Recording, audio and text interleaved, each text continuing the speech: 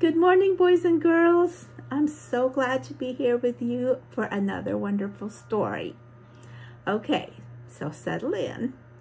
Today we're going to learn about St. John the Short. And you're going to say, well, I don't really know him. He's not that popular, not like, St. Damiana and St. George. Well, he may not be that much known, but he is a wonderful person. He's a saint, and we can benefit from knowing about his life.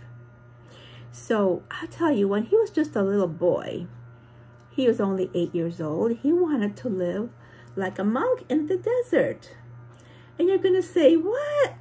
He was 8 years old. Didn't he want to go and play with his friends and do fun stuff instead of living as a monk in the desert?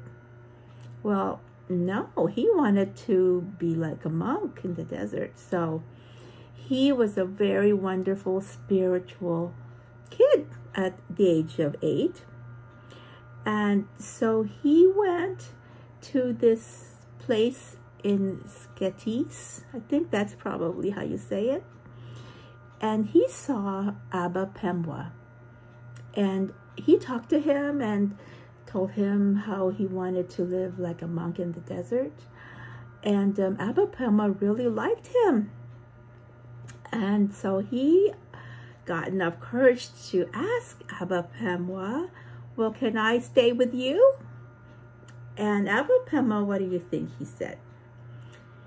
He said, well, because now thinking he's only 8 years old. He said, well, it's good to be holy and doing all the good things, being a good Christian. But you know what, John, life really is not that easy for anyone, especially an 8-year-old, to live in the desert. And John was looking at him like, I don't understand. And so Abba Pemwa said, you don't get to sleep in a really fluffy, comfy bed. You don't get to eat whatever you like anytime you like.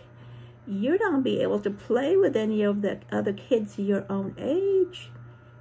And you know what? We got tons of prayers we do every day for hours.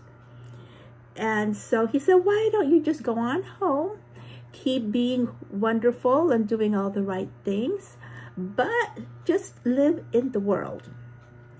And so St. John the Short was really sad, and he said, please, can't you just give me a chance? So, okay, so Abba Pemwa felt bad. So he said, okay, but he didn't make it easy for him. He always tested him to see his heart. So one day, Abba Pemwa said, here's a stick. Go and plant it and water it twice a day, every day. And so, okay, that's exactly what John did. He took that stick and he planted it, and he had to water it twice a day, every day. But guess what? The water, they didn't have faucets just like we do now. The water they had to get from a well, and the well was 12 miles away from where they lived in the monastery. So what do you think? Did John say, I have to walk 12 miles one way to get water and go to the plant and water it, and then go back home, and then another time I gotta water it because I have to do this twice a day? So he said, wow. He said, okay, I'm gonna do it. I'm gonna do it because I trust and I obey. And you know what? He did that for how long do you think? 3 years. 3 whole years. Can you imagine that? So he did that 3 whole years. And what do you think ever happened to that stick that he planted? Well, it flourished, and it grew, and it had fruit. So you're going to say, wow, that is an awesome miracle. Yes, it is a miracle. And so that just shows us how faith and love can grow into the most beautiful thing. So you're going to say, well, can I take a look at what St. John the Short looks like? I said, of course, you absolutely can. And here is what he looks like. There is John the Short, St. John the Short. Look, he lived in a monastery till he was an old man.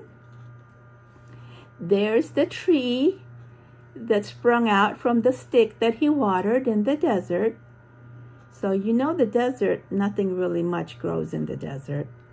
So for this stick to grow and to flower and bloom and to have fruit, it had to have a lot of faith and God's blessing on it.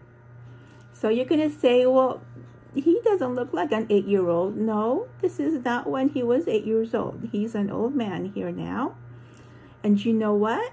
He went back to heaven when he was kneeling and praying to God. And the angels took his wonderful, pure soul up to heaven. And that's what happened to him. So I want you to always remember the life of this wonderful saint. And what do we learn from it? We learn obedience and faith and love. So when your mommy tells you to do something and you kind of don't understand the reasons behind it, just have faith and trust and love that your mommy knows what she's doing. Okay? Don't argue and just follow her. Okay? So I'm so glad that we talked about St. John the Short. And let's keep him in our minds all the time when we're supposed to do things that we don't always agree with or we're not always happy with. Okay? So in the Bible, there is a verse that has to do with St. John the Short story, and it's about being humble.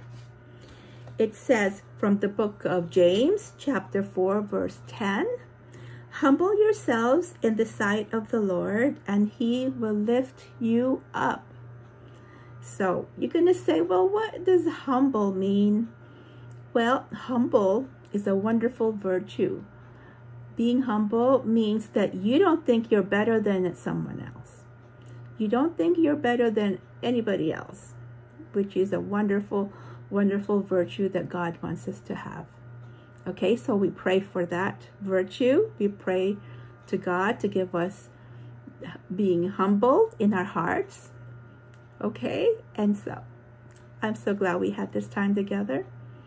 And I hope to see you next week for another lesson, God willing. In the name of the Father, and of the Son, and of the Holy Spirit, one God. Amen. See you next week, God willing.